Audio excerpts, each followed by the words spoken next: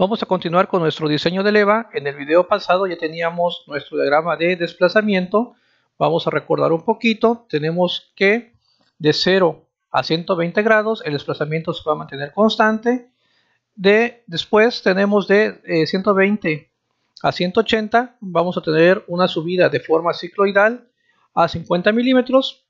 Va a permanecer constante 120 grados. Y por último vamos a tener que de 300 a 360 grados. Vamos a regresar el movimiento a la posición original, pero en esta ocasión de forma armónica.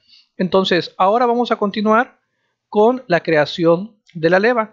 Para esto me voy a salir de este sketch con el que estábamos trabajando. Voy a crear uno nuevo en el plano alzado. Ok.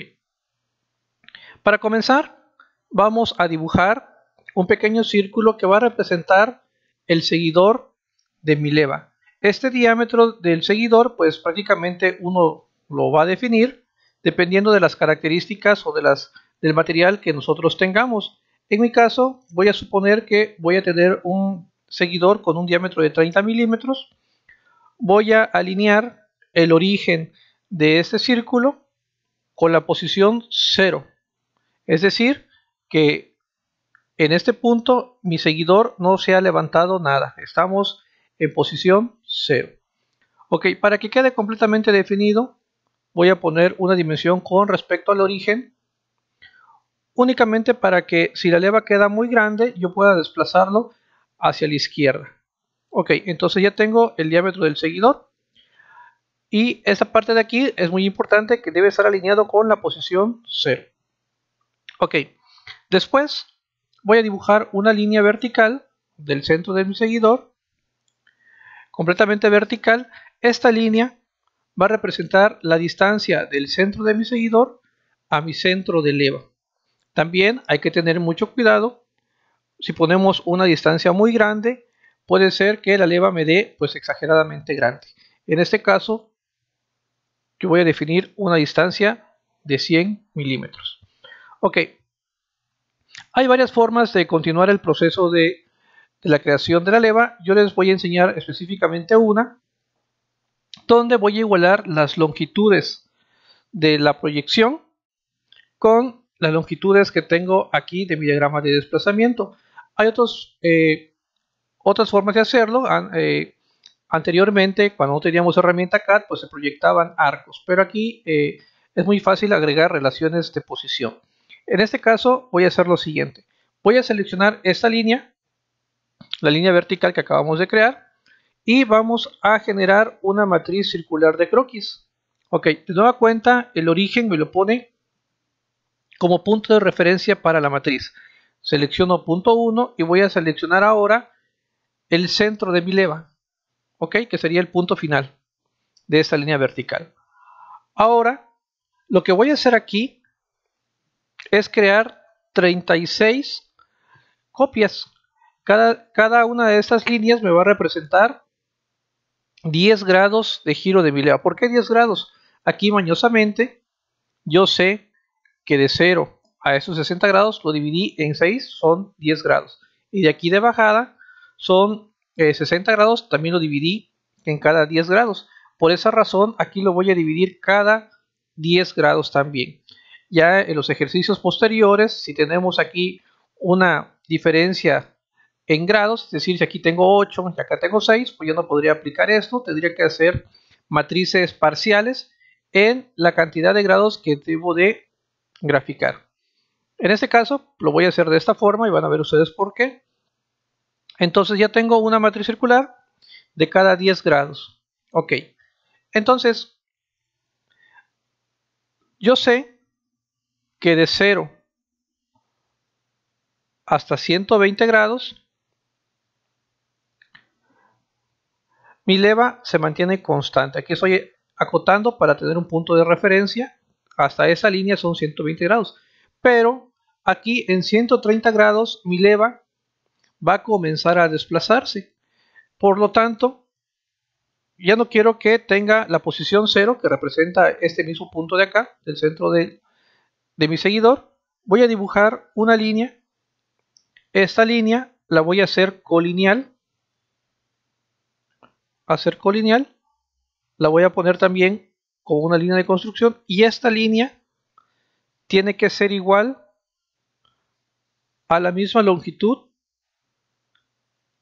que esta posición. Vamos a darle que sean iguales. Vamos a ver qué pasa.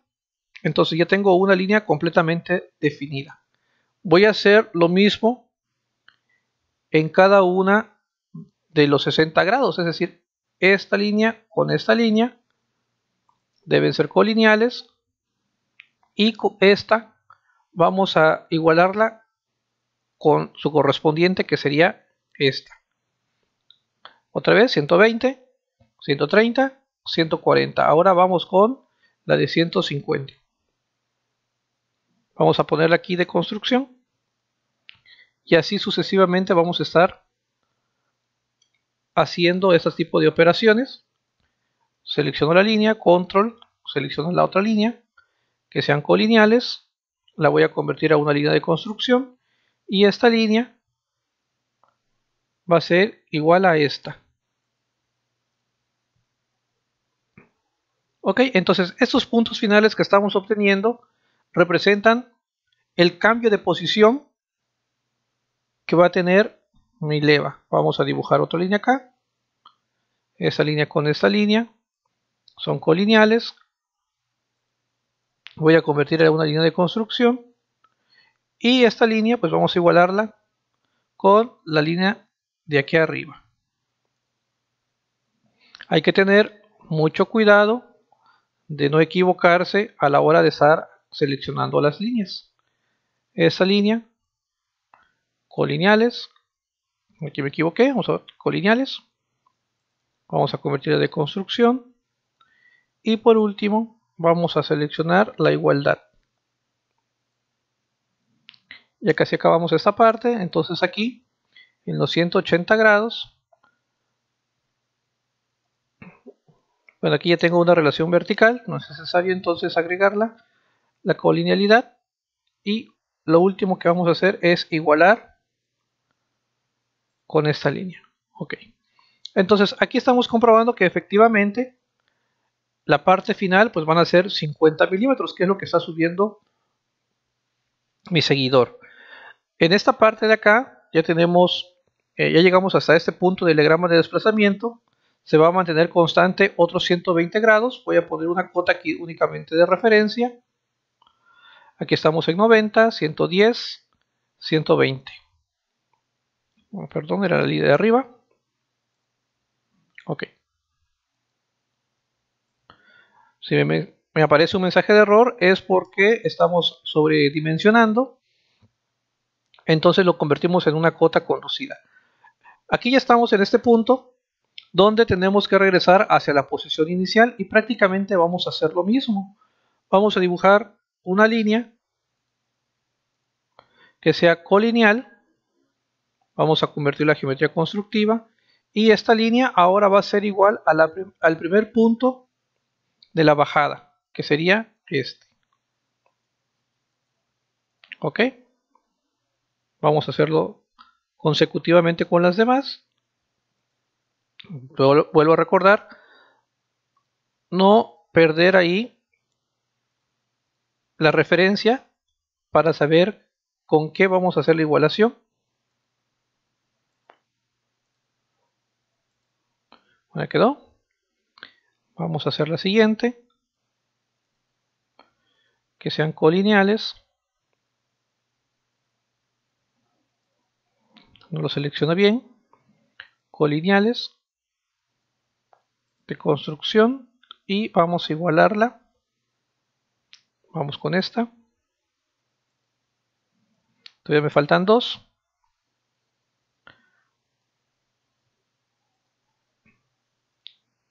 Voy a dibujarlas de una vez.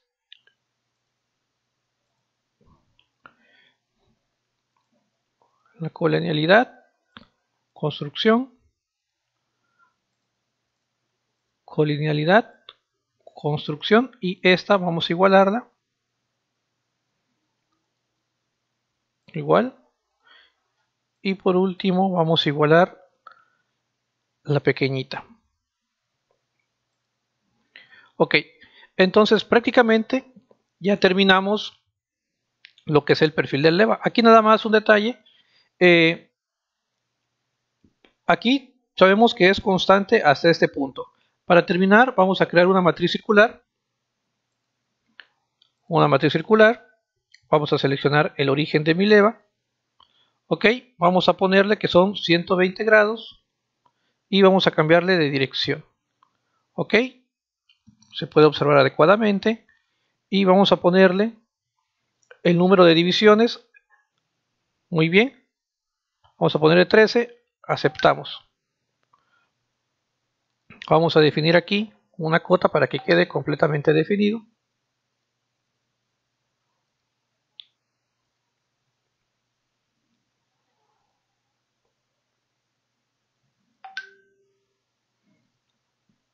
Aquí falta una relación, vamos a agregarla.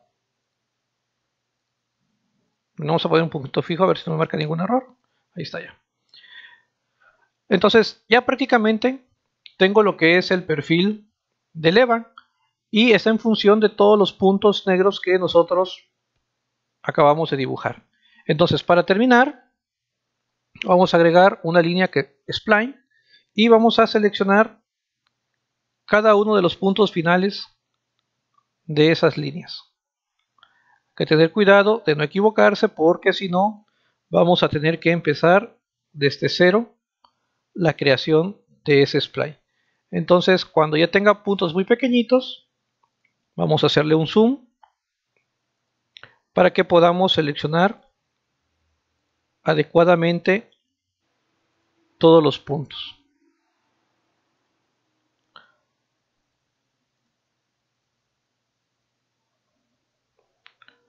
Ok, ahí va quedando la forma de la leva.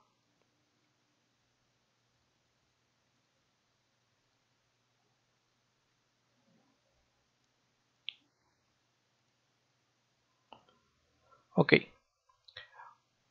observamos y ya tengo prácticamente el perfil de la leva, pero aquí hay un pequeño detalle. Esa trayectoria que nosotros estamos dibujando está en función del centro de mi seguidor, por lo que yo necesito es restarle el radio de ese seguidor. No hay ningún problema, vamos a seleccionar el perfil y vamos a seleccionar equidistanciar entidades. Si se acuerdan, yo tenía un diámetro, aquí está, de 30 milímetros de mi seguidor.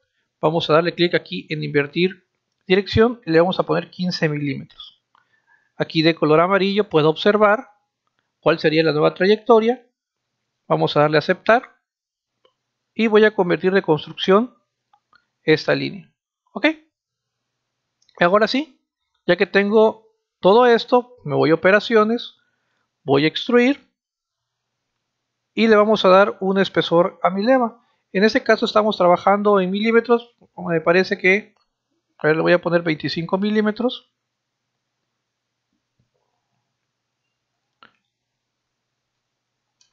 Vamos a darle un clic acá y vamos a visualizar cómo queda nuestra leva. Ok, entonces parece muy bien. Únicamente vamos a editar aquí el croquis. Vamos a aprovechar esta operación. Voy a dibujar aquí un pequeño círculo en el centro para que pase nuestra flecha. Vamos a suponer que vamos a trabajar con una flecha de 20 milímetros para que ya quede de una vez aquí definido. Si gustan podemos ocultar lo que es el diagrama de desplazamiento y aquí está. Tenemos ya nuestra leva terminada. Hasta aquí vamos a dejar este video. En el siguiente video vamos a construir una base, vamos a construir nuestro rodillo y vamos a simular el movimiento de esta leva.